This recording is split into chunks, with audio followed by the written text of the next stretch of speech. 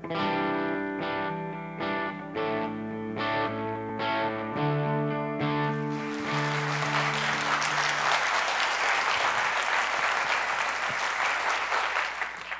everyone, hope you're doing well.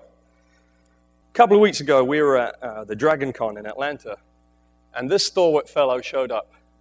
Where he came from, nobody knows. But he stood there for a while, and we asked him if he'd talk to us for a minute, and he took up this mighty pose. This is the Sentinel of Liberty, Captain America. And afterwards he was gone, we knew not where. Godspeed, Captain America. I'm going to come full circle. I'm going to get back to this guy. Everything I've done so far has come about because I've not been afraid. And I see fear enter people's lives all the time.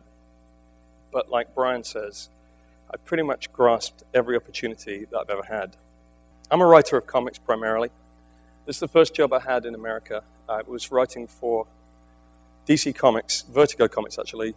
It's a title called Hellblazer. It's one of the most prestigious comics as far as professionals go. This is some of the pages of Hellblazer. And I think the assumption that everybody has is that comics are dumb entertainment for dumb children. And I've often tried to change that perception. Because in fact, this is a comic book. The first and earliest form of human expression was cave paintings. And they were done as sequential narratives. In a sense, imagine that you go into a cave. You'll see a buffalo. You'll see men chasing the buffalo with a spear, and you walk further in, and the buffalo has a spear in it. That's a comic book. So I broke into comics the only way that you can't break in. I went down to San Diego Comic Convention, and I went to the editor of Hellblazer, which really is a very, if you knew anything about comics, very prestigious title. It was created by Alan Moore. And I walked up and I said, I'd like to write Hellblazer. And he said, what have you written? I said, I've never written anything in my life. And he said, get lost. And I said, well, let me try writing up a script. I wrote a script, and there were 25, by his admission, there were 25 established comic book professionals that tried out for that. And they called me up and gave me the job within a week. That's the only way that you cannot break into comics. I'll tell you right now, don't try it because it will never happen. Or maybe it will, see? I'm the exception that proves the rule. What I found in doing Hellblazer was that I began my own quiet revolution within comics. Even comics in those days were not taking themselves seriously. The publishers didn't take their own creations as seriously as I did.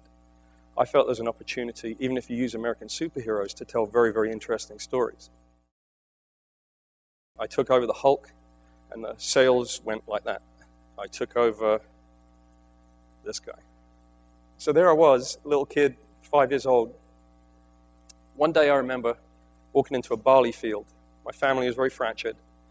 And I lay down in that barley field and I looked up at the sky and I realized that I was making a decision right there and then as a little kid.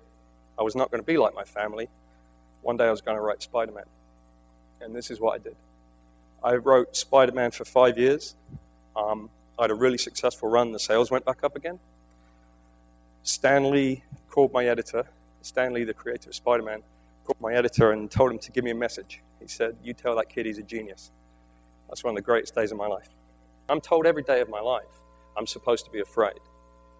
And Rob and I have the worst company motto in the world. It's a little bit long-winded. Those who say it can't be done should get out of the way of those of us already doing it. It's a terrible motto, isn't it? But it makes sense to us.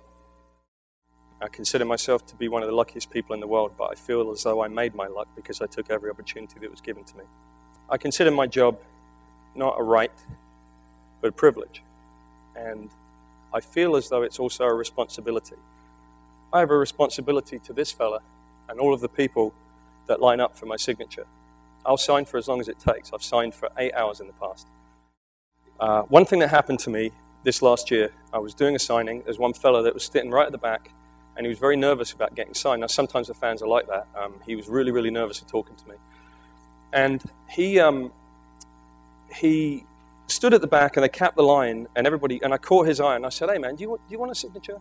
And he just nodded, and he climbed under the rope, and he brought up one single comic book. It was an issue of Hellblazer that I did many years ago. He put it in front of me, didn't say a word. I signed it for him. I started to engage him in conversation, and he scarpered. A week later, I got an email from that very same guy. He said, I don't know if you remember me, but you might remember what happened to me 7 years ago. The particular issue of Hellblazer was about how sometimes in our families, we will lose a family member, perhaps our parent or grandparent dies, and yet at the same time your brother has a baby, something like that. And how we gravitate towards, how it happens in every family. 7 years before, that guy had lost his father, and his brother's wife had given birth. And he was so guilty about being happy that his brother's wife had given birth, and he missed his father so much that he prepared to commit suicide. It's a little emotional for me. So he went to his comic store on a Wednesday. He found my issue. He read the story. And instead of committing suicide, he realized it happens to everybody.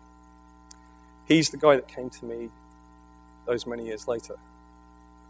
Which goes to show that even this guy, I have a responsibility to him too, because they invite me into their home once a week.